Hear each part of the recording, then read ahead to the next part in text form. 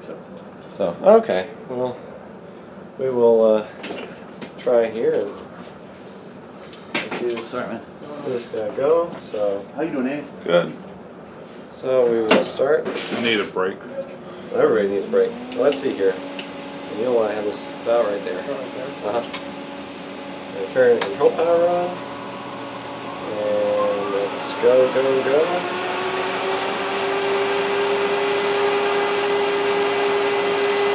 Oh, I don't need to turn the contactor on anymore. I'm on the bus. Okay. So.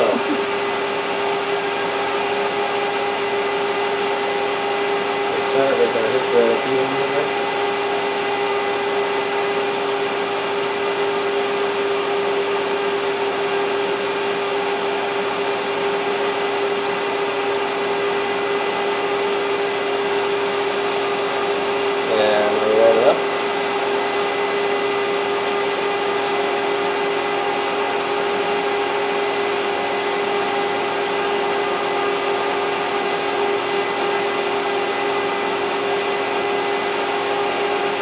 About 100 volts and about 6 amps.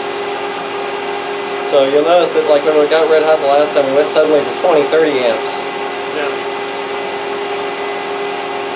That's simply because it's become much more conductive, much more susceptible, because it's no longer ferromagnetic. Right. Now we're smoking. That's always good. Is that thing hot now? I can't tell. Yeah, it's smoking. Touch it. Yeah, touch it. Is it true? Yeah. Oh wow. Okay. I can smell the heat. 170 volts, 10 amps.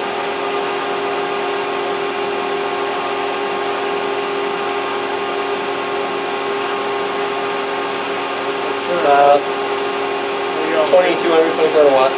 I'm going to have to back off here. But suddenly it's going to become a sine in just a minute. And the bottom of it's going to get hot first.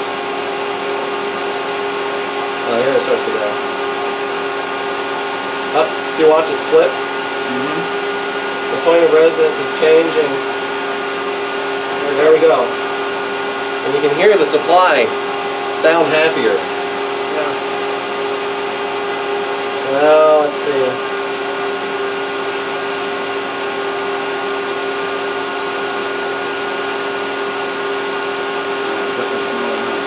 So 20 amps, 150 volts, that's the 3,000 watts.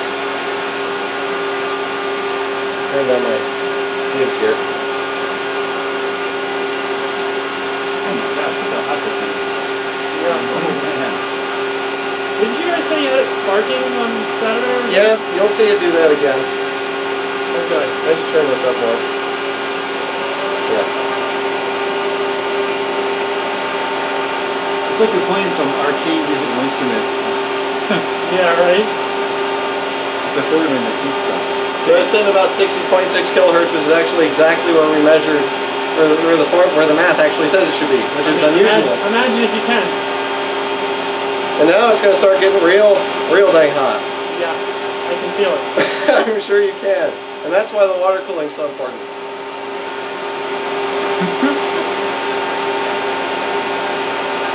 You gotta catch it before it trips the breaker like that. Why is the yellow light not blinking? The yellow light's not on because the contactor's not on because we're running on DC. So I added these the 75 amp power poles here so you can just bypass the bridge rectifier and the input contactor and just go. Okay. So that's real toasty. We'll see if we can get a little farther here. So what would happen if The limiting factor right now is convection.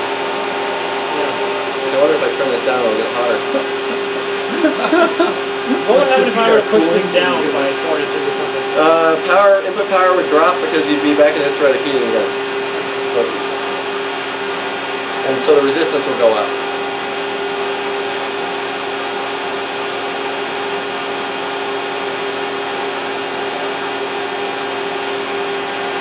Is that videotaping? Yeah. Okay. Oh, there we go. There's the breaker.